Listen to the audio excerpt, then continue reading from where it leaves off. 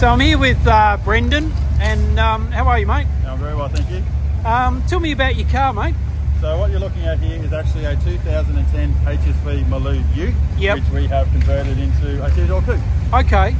So tell me where it was a ute and now it is a coupe. Well, we chose the ute because a ute is 100mm longer in the wheelbase, which just makes the proportions of the car so much better. Okay. A ute comes with flip-forward front seats, so that also work better. Yep. But for the actual modifications, we cut the ute body off to the A-pillar. Okay. Took everything off. Yep. And then we put a sedan body back on. Okay. And made the doors to fit, massaged the rear flares, and it all came out beautifully. Yeah, yeah. And the colour, what was that? Is that a Holden colour or? No, it's the brightest orange that I could find. I think it might have started out as something like a tan shallow, but now it's got a few bits and pieces as well. Yep. I actually had Owen Webb say to me that after doing all of body work, you need something a bit bright to show it off. Don't go painting it a dark colour. I would have been more of a grey or something, but now that it's orange, I love it. I couldn't imagine it anything else. Yeah, yeah, it shows the body lines off really well. So also, Brendan, you were talking, you put a different front end on it? Well, one of the themes that I've gone through with the car is I've made it into a W427 theme, which is the front body kit and so forth. Now that of course means that it should have a 7-litre engine, which it now does. We've got the 7-litre in there, and that's topped by a 2650 Harrop supercharger.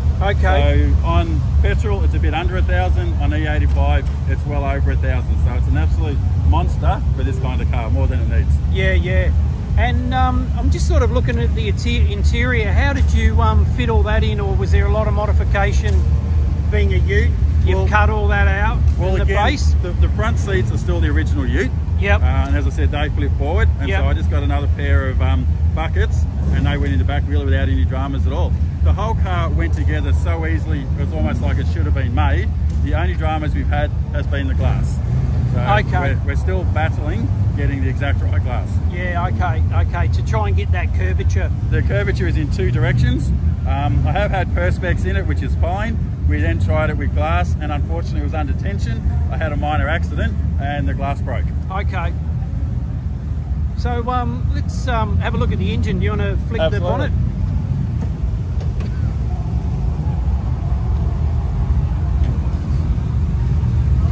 So it's not what you would call a pretty engine bay compared to a lot of street cars, but as I said, it's got more power than this car needs, and it has the proper 7-litre to go with the 7-litre body kit. Okay. And that would have just fitted straight in? You Absolutely. No modifications? No, absolutely. No. I mean, this is a VE exactly like the W427s were. Okay. So it just fits perfectly, and all completely legal.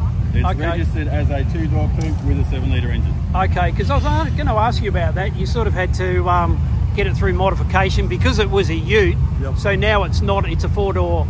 Well, we might be in Australia, but all the states are different. I couldn't get this built in Victoria back in the day. Okay. So I actually had it built in New South Wales. I had it registered at my cousin's address, who was in New South Wales. Okay. And then after a few years, I moved to Victoria and brought my car with me, and it's perfectly fine. Yeah, okay.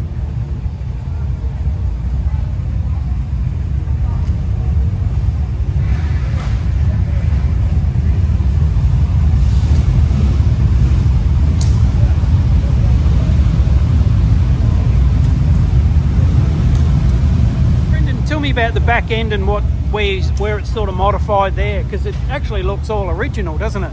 The only modifications really are the rear wheel arches. Yep. VE Commodores to me always have a big flare at the front and two smaller one at the back. So when we put the 22s on it, I always wanted to space them out so we had a nice big flare on the back. Okay. And because it's a ute, this line here is actually 100mm shorter than on a sedan. Okay. So people think I've shortened everything and I've done it, but I haven't. All it is the ute wheel is a little bit further back.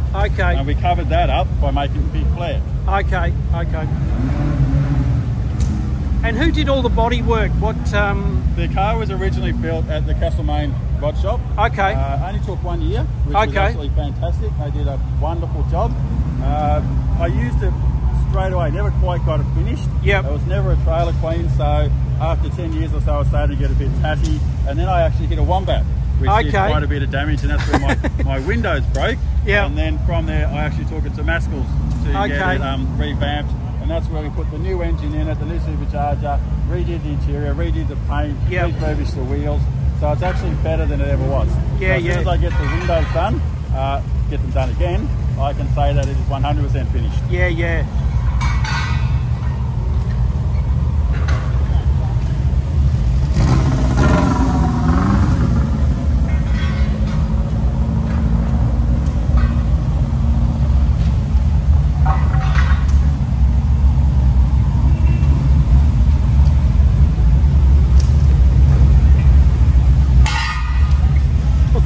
Thanks, Brendan, for the chat, and love your car, mate. All right, take it easy. Thank Cheers, you very mate. much. Thanks, Scotty.